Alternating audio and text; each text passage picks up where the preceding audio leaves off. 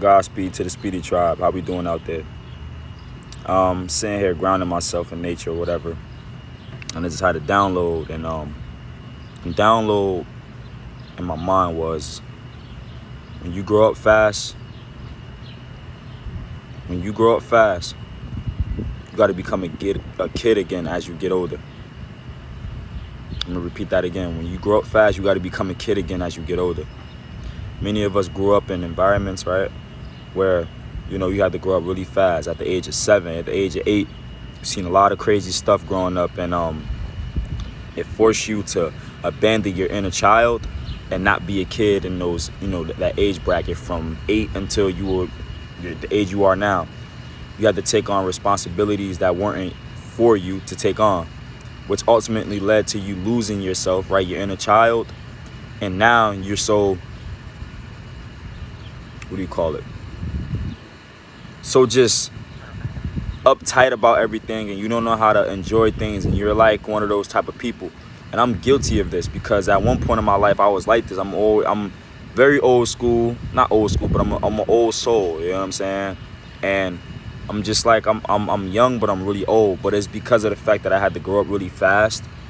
I didn't have time. I had time to be a kid, but the only time the only time I had being a kid was being, you know, playing sports or being with my friends. Other than that, I was always taking on some responsibilities that wasn't for me as a kid, man. And as I get older, I start realizing that I'm tapping in more into my inner child more and more as I get older.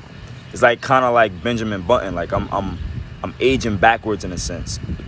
You know what I'm saying? Like I aged early. I was born old, but now as I get older, I become younger. It's crazy.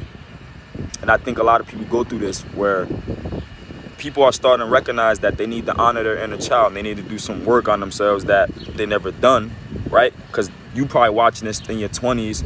You spent majority of your life being an adult, man, taking on roles that weren't for you, and you never knew how to tap into yourself in regards of your inner child.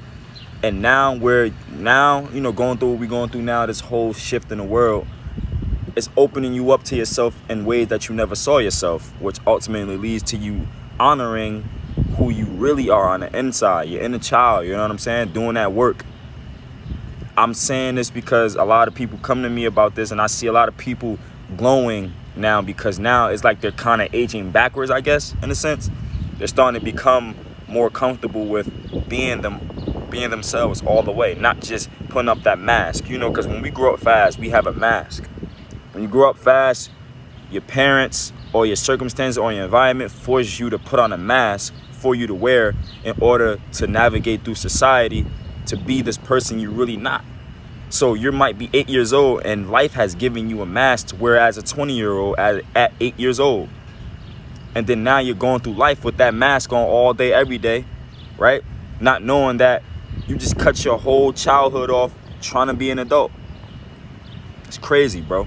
And I went through that. I literally went through this. And I'm only saying this because a lot of people go through this, bro. And I just had a download. I just wanted to make this video real quick because, you know, when you ground yourself, you know, you in nature, you grounding yourself, the universe is gonna talk to you. You know what I'm saying? So yeah, bro, that's crazy. And I just want to let y'all know, bro, it's okay. Honor your inner child. Be more comfortable with who you really are on the inside. It's okay to take off that mask that life has given you and just be yourself, man. Godspeed.